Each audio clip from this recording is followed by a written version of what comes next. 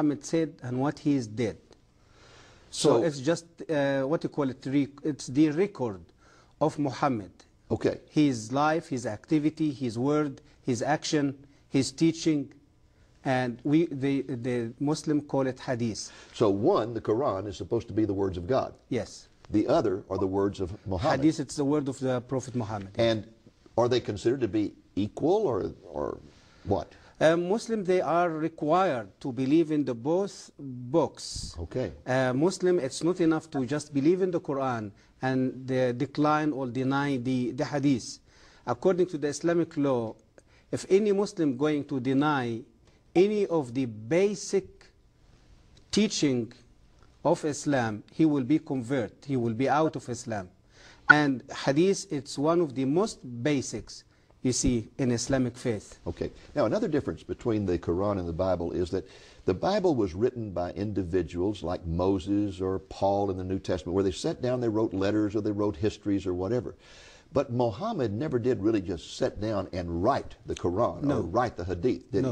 No, he just simply, for example, with the Quran, he was usually in trances and he would make statements and people would write those down. Exactly. And all that was compiled later on after his death, wasn't it? Exactly, yes. And the Hadith is just statements that were compiled by compilers. It might be statements that wives remembered or friends remembered or whatever, and they just kind of put them all together. Exactly. All right. Exactly. Now, in the Quran, there are a lot of contradictions, as well as in the Hadith, a lot of contradictions. Yes. For example, you can find verses in the Quran that talk about loving Jews and Christians. Yes. And treating them with respect. Yes. Then you can find verses that talk about killing them. Exactly. How do you change his mind? A Muslim, they justify this contradiction by Arabic term and Muslim and Islamic principle. They call it naskh. Naskh or nask. This principle means that the future verse going to come, it's going to decline or cancel the what you call it, the previous verse. Okay, so a later verse, yes, would cancel out an earlier verse. Exactly. That might contradict with it. They call it naskh. If you ask them, but why Allah do that? They will say He do that for the benefit of Muslims and for the benefit of the human being. For example, I remember you giving an example about alcohol. Yes. Give us that example. Exactly. Like, for example, when Muhammad started to preach about his religion, the people in Arabia at that time, they was alcoholic addicts. They loves alcohol. They cannot live without alcohol. And he finds it's going to be too difficult if he's going to give them a command to stop the drinking alcohol and to obey his command. So what he did, he just gave them a halfway command. He said to them, no problem, keep drinking alcohol, but when you're going to come to pray to the mosque, you have to stop drinking alcohol till you finish your prayer, and after you finish the prayer, you can go back and drink alcohol again.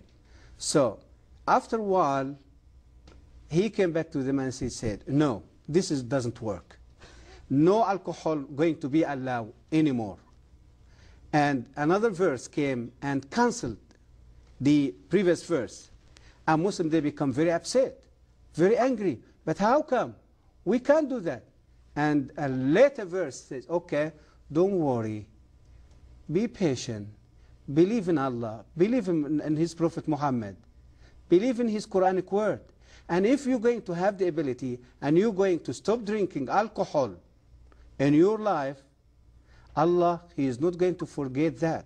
He will reward you with a river of alcohol in the paradise the day when He's going to send you to the paradise. So we go from just drinking alcohol occasionally to not drinking it during prayers to not drinking it at all to you're going to have a river of alcohol in heaven. Exactly. This is the development of the contradiction, you see, of the teaching of the Quran. And you find the same in the attitude toward Jews and Christians. Absolutely. At the beginning, it was one of respect and honor, and then when they did not accept His revelation, He turned against them and began to argue, you must kill them. Absolutely. Firstly, it was a development also was taking place in this subject, in His relationship with the Jews and Christians. Firstly, He started to adore Christians and Jews, saying a wonderful thing, people of God, the people who carry His word, the people who protect His word. And later, He said, yes, you are these people, But listen, I am the final prophet, came with a final testament. You have to believe in me. Means he start to debate them and reaching out them. So they refused. They asked him sign. The Quran says so. Ask him sign. Give us a sign that we can believe. So, and he cannot give a sign. And he went back to Allah and cried before Allah, help me to perform miracle or to give sign to these people that they can follow me. And Allah became very upset with him and said to him, okay, listen, go back to these Jewish people and these Christian people. Tell them Allah gives you plenty miracles in the Old Testament, and always you rebels and against him. No more miracles. It is only one way, to submit to Islam, to accept Islam, or to pay the tax.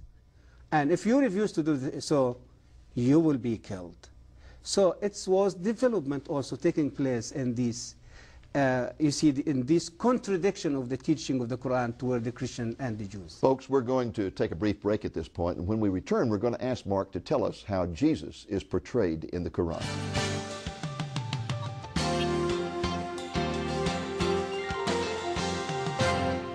Mark, let's talk a little about the Muslim view of Jesus. I read in the paper recently where a Muslim imam was invited to speak at a large Christian church in the Chicago area.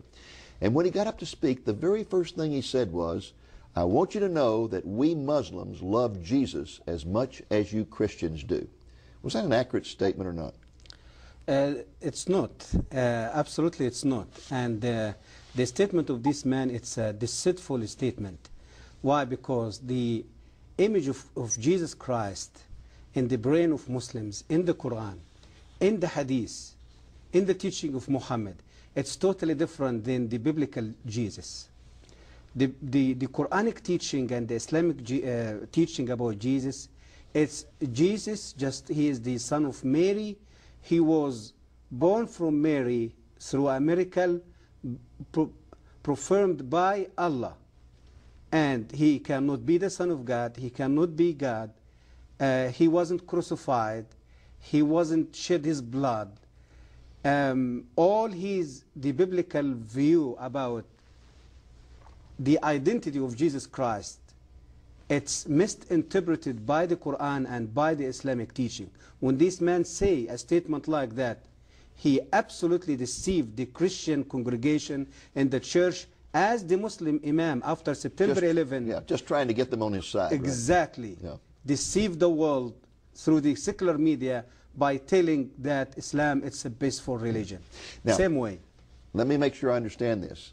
They do believe in a miracle birth for Jesus. They do. But the Mary that they identify is really confused, because isn't the Mary, the mother of Jesus, identified in the Quran as Mary, the sister of Moses? Exactly. This is one of the historical mistakes in the Quran. Yeah, exactly. a lot of mistakes about Old Testament, because I get the impression that in his travels, Muhammad probably talked to a lot of Jews, a lot of Christians, got these stories, but got them all mixed up. Historical mistakes, linguistic mistakes. Yes. And as we talk about contradiction of the Quran, yes, we have to talk also about the mistakes, the historical, yes, okay. Now, to get back to Jesus for just a moment, so they view his birth as miraculous in some way or other, yes, although it's from the wrong person. Yes. And then the argument is that he was not God in the flesh, that he was basically just a great prophet, right?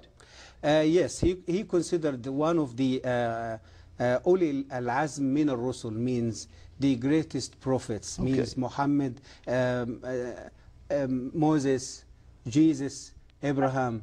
So they consider him one of the greatest prophets. But Muhammad being the final and greatest of the prophets. He is the greatest and he is the final one. Okay. Now, did you say that they deny the crucifixion? They do crucify the yes. Does the Quran deny the crucifixion? Absolutely. Chapter number 4. Okay. Explain وَمَا قَتَلُوهُ وَمَا صَلَبُوهُ وَلَكِنْ شُبِّهَ لَهُمْ. So Jesus just died? No, he was never died. He was never crucified. When just the Jews tried to crucify him, Allah took him to heaven. Okay. And he's still alive in heaven. Now, do they believe that there will be a second coming of Jesus? They do believe about the second coming of Jesus, yes. Tell us but about that. The Islamic view about the second coming of Jesus, totally different than the biblical view. All what Islam talking about his second coming, he going to do some things. One of these things, he going to come and to kill all pigs around the world. Kill all pigs? All the pigs. Yes. Are you serious? Yes. سيقتل الخنزير. This is the hadith, the word of Muhammad. Okay. Said so. And he going to come to break the cross. Any cross. Wood cross. Break all crosses. All the crosses around the world. Okay. And he's going to stop the jizya.